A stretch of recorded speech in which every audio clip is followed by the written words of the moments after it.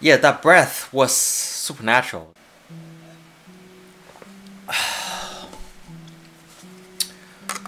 Wow, that was interesting. So I was just watching a news segment on the Biden's new stimulus plan, and I really wish like the mainstream media in general stop f around with people's psychology. They're using psychology tricks. It's just the way they use certain words that is not correct at all. And as someone with a business background, I know you came here for Dimash. I just, as somebody with a business background, like, no, okay, the government never really bail out anybody. Okay, that's the government cannot bail out anyone because they don't have any resources inherently. Okay, the government is just a bunch of people that we elected to make policies. Who really bail out the banks and currently is print out trillions more dollars for everybody is the people. So when the banks gets bailed out by trillions of dollars, it's literally they take money out of your pocket, you borrowing against yourself, your purchase power goes down, aka inflation that's going to happen in the future, and it's just but I keep saying the government bails out so the distance, so you don't feel emotionally attached, even though it's more accurately the people that bails out the banks, the people that bails out everybody else. But okay, back to back to something that's happier. I just wanted a quick word about my last reaction video regarding Dimash's performance on, I think it's Love is Like a Dream. I did that video. I did the reaction video for that while I was pretty tired. I didn't know what I barely remember what I was doing. I was very tired, and in that video, reaction videos, there are some really good comments regarding the narrative aspect of the videos of the song, which I did not discuss, but I felt it very strongly too while watching the video. And some of these comments are very similar to what I felt while as I was watching the video. Now, being the simpleton that I am, there's one comment that's like especially like, you know, like good, and it breaks things down very well, and I'll link, and I have the name of the commenter here, so you can go back to that video and check it out. But anyway, to a simpleton like me, right? So I didn't focus on the lyrics of the song. I always focus on the larger pictures, just like a visual artist. Generally, like 90% of the visual artist, you always have to focus on a large picture first, and then you bring in the details as you bring more and more clarity into focus.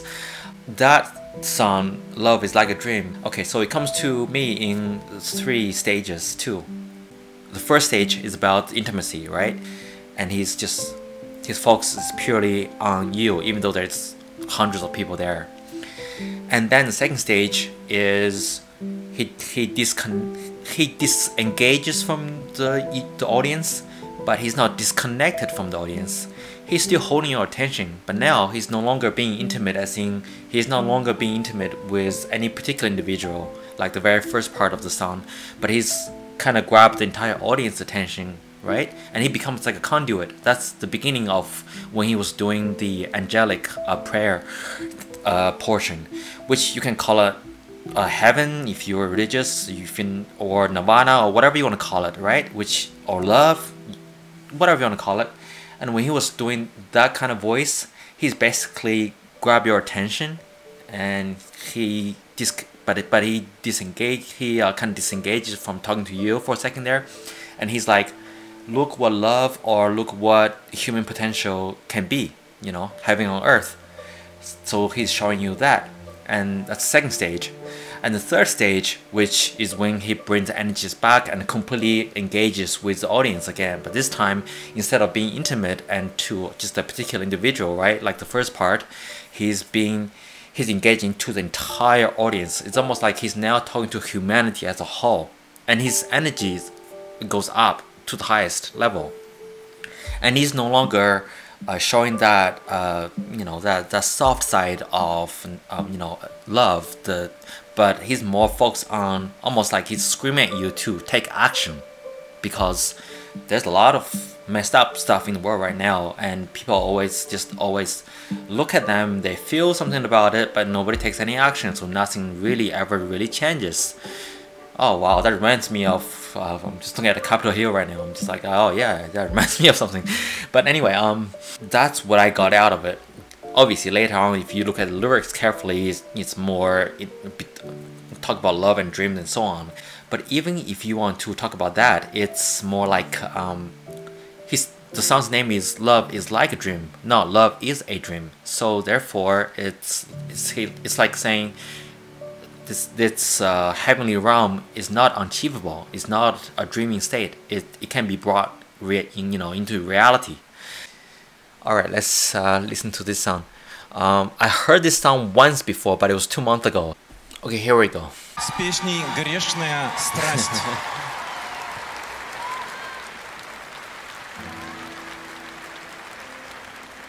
Ooh, I like that stage.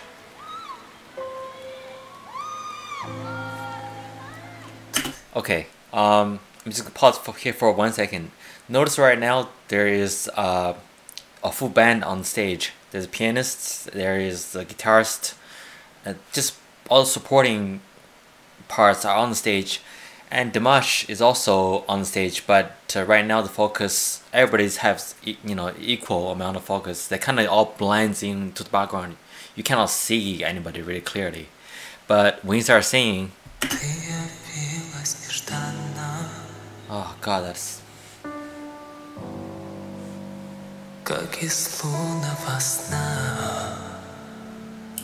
How does he sound so good and smooth all the time? And notice how now the background becomes white, which contrasts with his black goes with everything. It's not really a color, but it goes with everything. Yeah. О, если б знала ты, что мне нужна только ты одна.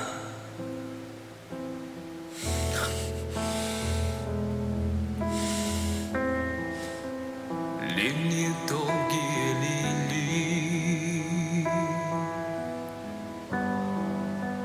были ночи без сна, но в стуже сердце озарило, как весна, только ты одна.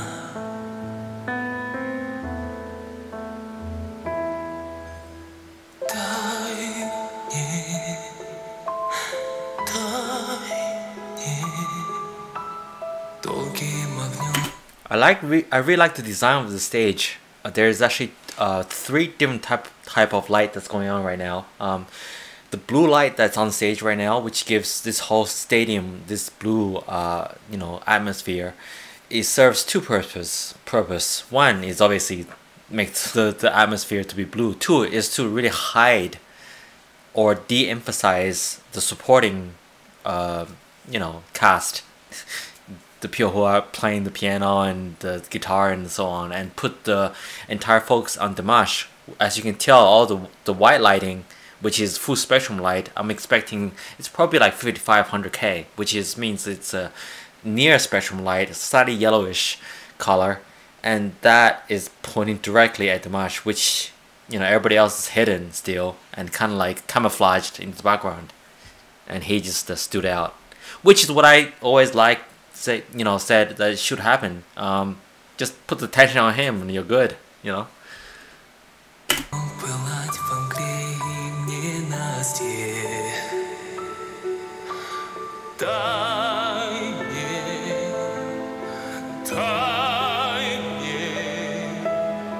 Ночью и днем сгорать в костре грешной страсти.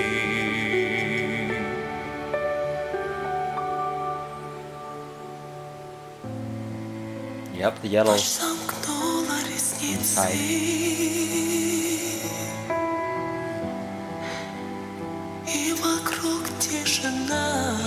You can tell that earlier on from the year.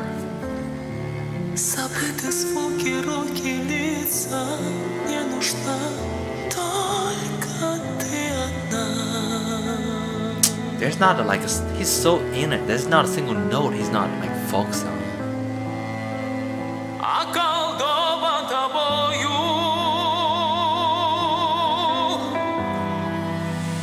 выпью зелье до дна. И ты вернешь меня из бездны в этот мир, только ты одна.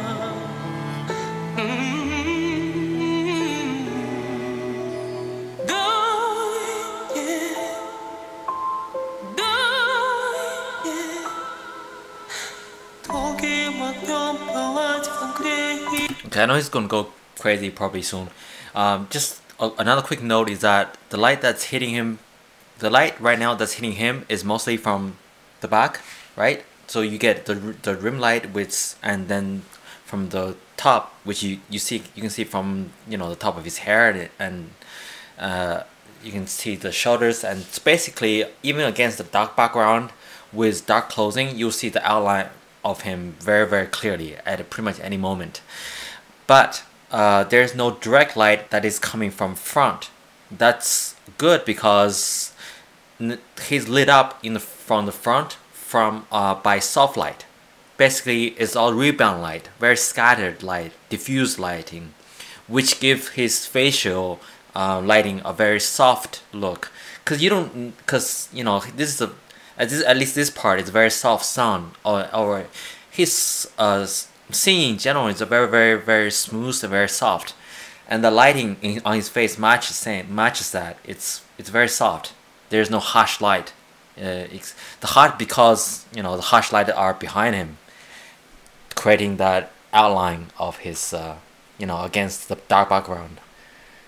Just, yeah, I don't know if you care. It's like it's the difference be like somebody lit up on a midday versus somebody getting lit up by the light on a cloudy day. It's very different light. You know, one is diffused, one is you know, strong, very hard light.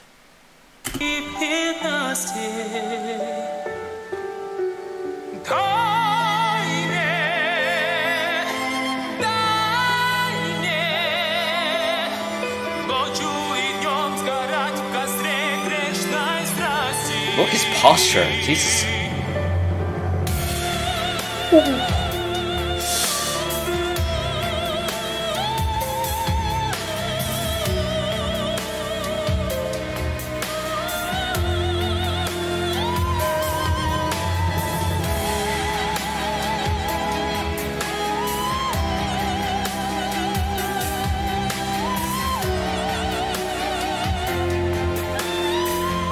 Nice cinematography. I like that. Hand.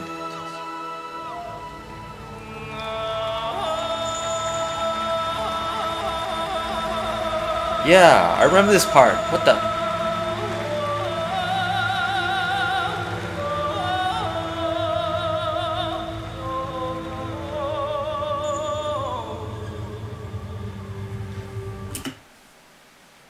Okay, that reminds me of okay, first of all, that's obviously extremely different, and he just it's almost like a folk singing, a very different culture. It reminds me a little bit of Tibetan throat singing. Not that it is what it is, but it reminds me of that vibe that is extremely further away from what you typically hear in mainstream, and he just seamlessly integrate into the song. In terms of difficulty, I'm sure it's very difficult. I'm going to watch some vocal videos on how difficult that part is. But that's definitely, I really like that part. I never hear that in mainstream music. This is one thing that I really like about Dimash's music, is that there is certain passion and authenticity in his music that I don't hear from mainstream music. If you go to Spotify's top 10 or whatever, it's almost like very formulative, right? The mainstream music, it's all about not all about, but there's a lot of manufactured superstars and formulative rhythm and music and melodies, and it's almost like there's a sense of artificialness in it, in that people are all trained to condition to like those music, and then people are conditioned to make those music. It's like there's a gatekeeper, like the only certain type of music goes through. I don't know, but his music, that especially that part, is like the reverse feeling I get. It's completely authentic. It's completely refreshing, interesting. It's cultured, and it's technically extremely difficult, I'm sure. Yeah.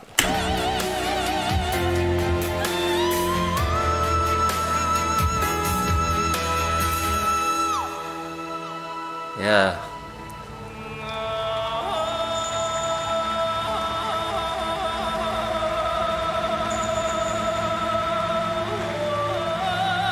I don't know how.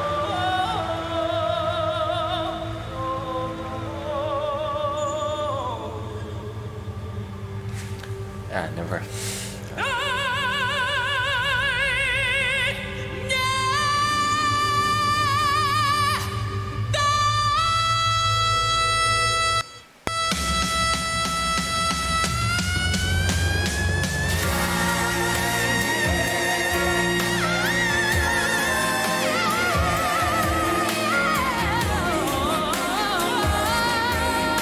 Still going.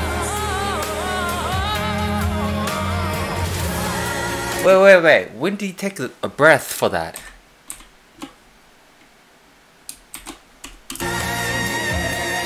No.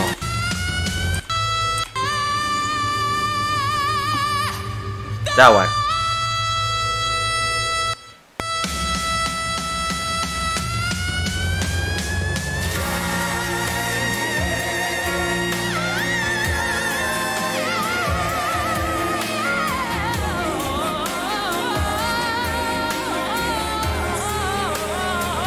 How he's sustaining all that with one tiny little breath.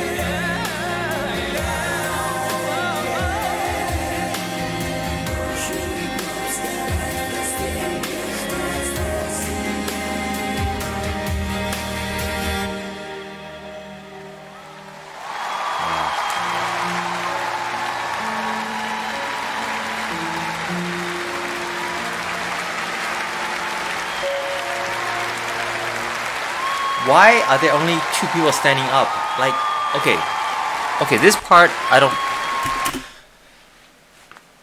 There's only like maybe 3 people standing up to give him a standing ovation right now. Look at this lady that's in the middle. Like she's like, I don't care what's going. Like, what? Do I hear this stuff like all the time or something? Like, if this doesn't warrant a standing ovation, what does? Like, do they consider that rude to stand up and to do that? I don't understand. Yeah. Yeah, the flower. I mean, yeah, that breath was supernatural. That he barely took a breath in, but he was able to not only, I don't know what this all the things he did after that. That was, I don't know how long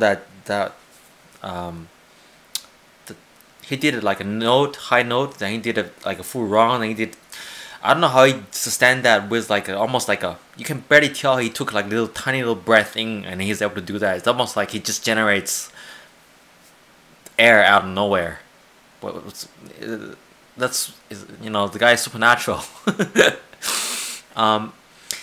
And another thing, like I mentioned before, is that his songs feels like it's very authentic and passionate, which is very.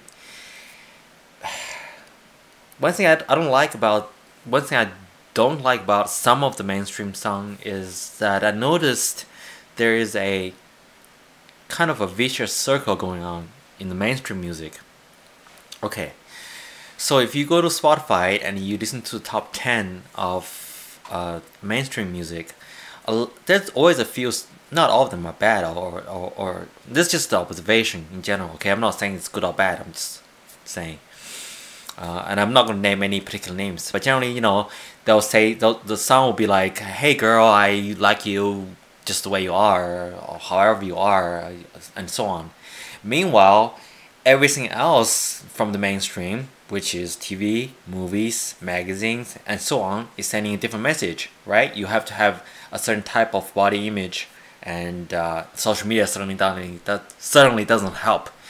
But Hollywood and and all the mainstream magazines, they're sending a different message, which means that you cannot play this role, you cannot be that, you cannot do this without looking a certain way. So imagine being like right now, let's say a Gen Z, like a teenage girl, or even like 20-year-old.